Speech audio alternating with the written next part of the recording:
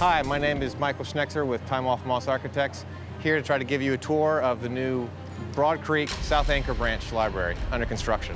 So let's go on inside. So here we are at the front door of the building, just having passed through the vestibule.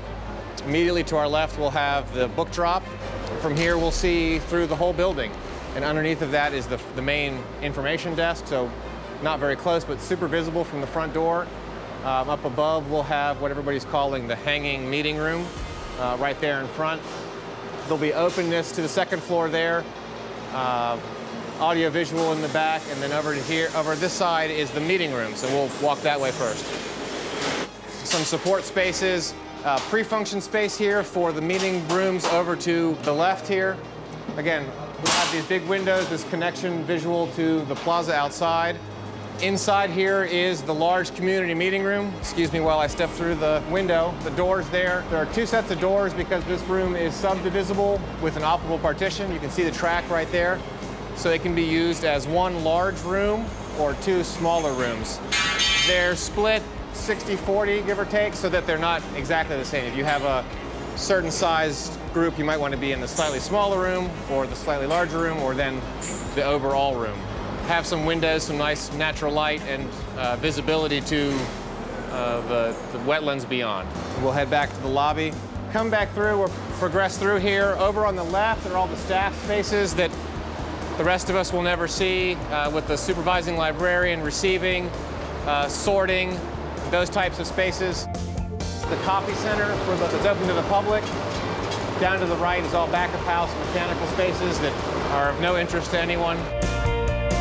As I was pointing out at the front door, underneath of this circular element is the circular circulation desk. It's got great visual control of both the front door and the back door, as well as the children's library and its entrance. We have our main stair that heads up to the second floor. Beyond where the brick wall will continue through is the audio-visual collection, and obviously 2 stories of glass and lots of natural light and openness.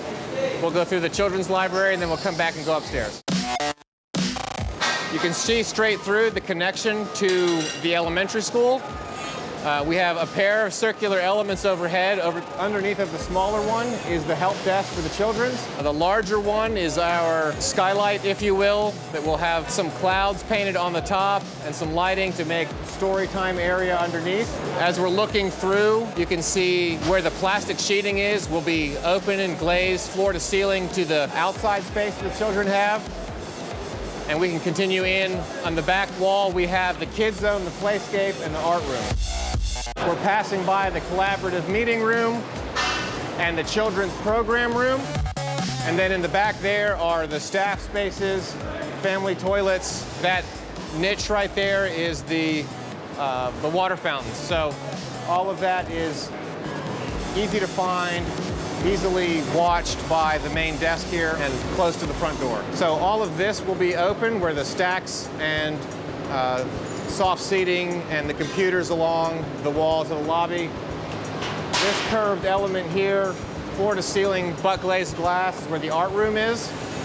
The next one over is the playscape, and the last there beyond the last curved portion is the kids zone. So these are some of the more specialized spaces. The rest is open space, mostly for stacks, but then for flexible use. And with that, we'll head back upstairs. This is the main stair, which is much closer to the front door. But this one is grand and well lit. As we get to the top here, a lot of natural light and a lot of openness and views, over top of which we'll be able to look down into the open space below. Up here in the lantern, we'll have some small study tables, some informal meeting space. Not quite taking shape yet there. At the end will be that hanging meeting room that will be, I think, very sought after as far as a place to meet with your friends. In white out there right now is the roof patio. So if it weren't raining, I'd drag you out there. The view, particularly back to the entry plaza, is really nice. I can absolutely imagine sitting outside on a nice day waiting for your friends to arrive and being able to see them and wave to them and all of that. I think that's going to be a really great space. Turning our attention back to the rest of the second floor, we have one large open space. The nonfiction collection here to our left, the fiction collection over there to the right. We have a big sweeping arc that will have a nice cove light, give a greater sense of height than we actually have here. That smaller circular element underneath of that, again, is this main desk for upstairs. This partial wall here will be the periodical section. So that's up here front close to where we come upstairs. And there'll be a living room-like seating arrangement in front of it to have a nice homey feeling for finding your magazine or your newspaper and taking a break here. The big room there to the left is the computer lab. That, much like the meeting room downstairs, is also subdivisable with an operable partition. Again, about 55-45. On the right-hand side, it serves as a training room, and on the left-hand side, just a computer lab. But we think predominantly it'll be open most of the time.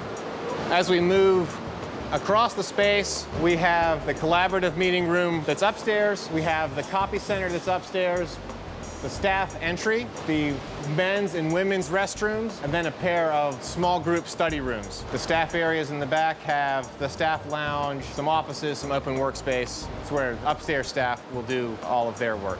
As we proceed to the back, we still have lots of openness to the big lantern area. One of my other favorite spots in the library, I think, will be the built-in work counter that will be there, overlooking the front door. Again, I think another great place to get some work done, sit down, wait for your friends to show up, wave to them over the little knee wall there and say, hey, I'm right here. Let's go do math homework, or whatever it is we're doing that day. Thanks for your time. Thanks for joining us on this tour of the Broad Creek South Anchor Branch Library. We look forward to seeing you here when it opens in 2018.